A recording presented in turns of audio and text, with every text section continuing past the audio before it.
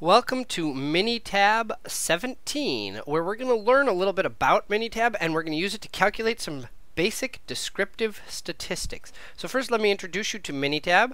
You've got a menu bar up here on the top. You have what's called a session window. So as we do things in Minitab, they're going to show up in the session window.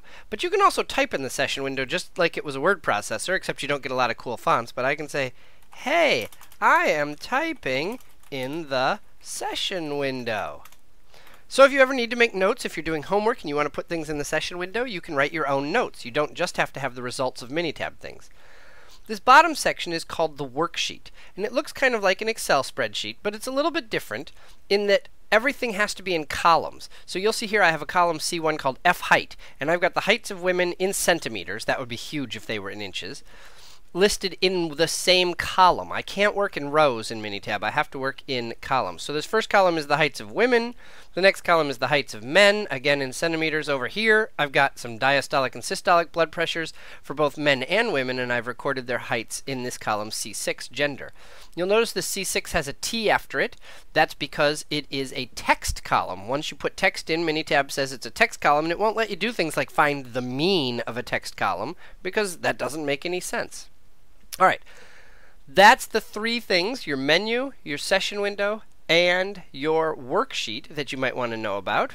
Let's start to use Minitab to actually do something. Let's calculate some basic descriptive statistics. So for example, let's find the mean height, the standard deviation of the heights of these females.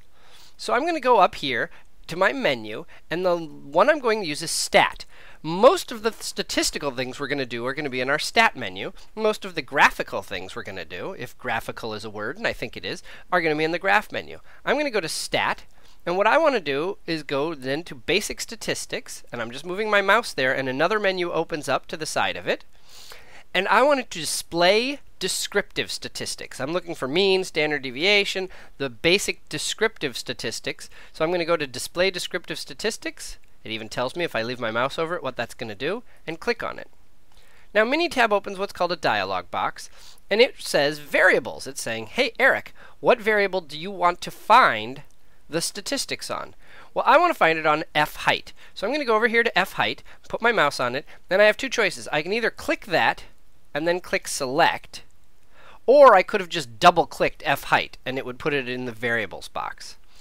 All right, now at this point, I could choose which statistics I wanted, but I'm just going to say OK and let Minitab do its default statistics for the moment. So I'm going to click on OK, and you'll see Minitab here in the session window gives me the basic statistics of F height. N is how many there are. There's 35. N star, there's no missing elements. There's no lines I skipped. The mean height is 164.35 centimeters. The standard deviation is 7.09 centimeters. Notice this one is not the standard deviation. That's called the standard error of the mean. I didn't want that. But I might have wanted the mean and the standard deviation. I've also got the minimum and the maximum. I've got both quartiles and the median. I can tell Minitab not to give me all of these. I can tell Minitab to give me more. Let's do it with men's heights. Let's only get the mean, the standard deviation, and the median. Let's turn off some of the other ones, and I'll show you how. So I'm going to go to Stat, Basic Statistics, Display Descriptive Statistics. This time, I don't want F height. I'm going to double-click M height. And then, before I click OK, I'm going to hit Statistics. And you'll see it's got check marks next to all the statistics that are being used. Now, I don't want the standard error of the mean, so I'm going to uncheck it. I don't want the minimum and the maximum, or how many and what the sample size is. And I don't want the first quartile and the third quartile. I only want the mean, the standard deviation, and the median. Maybe I want the mode, so I click on the mode. And now I'll get the mode as well. And I say OK, and OK.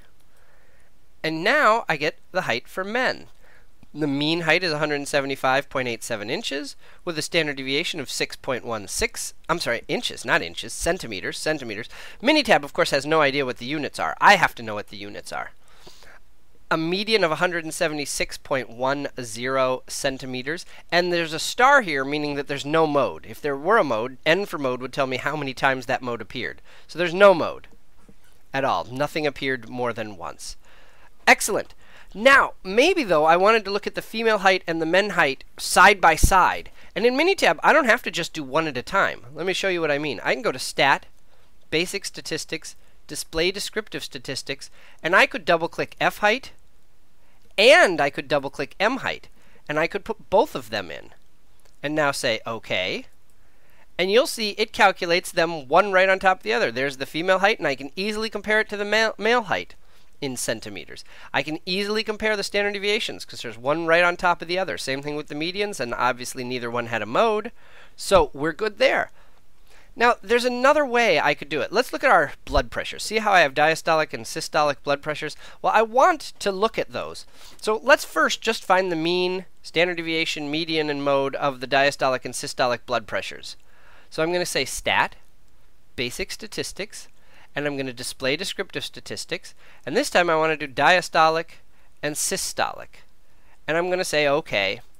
And Minitab will tell me the mean diastolic pressure is 80.012. That would, of course, be in millimeters of mercury. The systolic, 120.29. Here's the standard deviations of each group. There's the medians of each group. Neither one has a mode. But I want to know males versus females. I want to compare the diastolic blood pressures of men and the diastolic blood pressures of women. I want to compare the systolic blood pressures of men and the systolic blood pressures of women. So I'm going to use what's called a bivariable. I want Minitab to sort these statistics by the gender of the patient. So calculate the mean diastolic blood pressure for the males and for the females. So I'm going to say stat, basic statistics, display descriptive statistics. I'll still do both diastolic and systolic, but I want to sort it using what's called a bivariable. Sort it by gender. So I don't have to have a bivariable, but if I go down here and click in this box, by the way, you'll notice gender doesn't show up because you can't display descriptive statistics on gender because it's text. But when I click in the bivariable box, you can sort by a text variable, by a nominative variable, if you're talking about your levels of data. So I'm going to double click on gender to put that in there. And now I'm going to say OK. And watch what happens.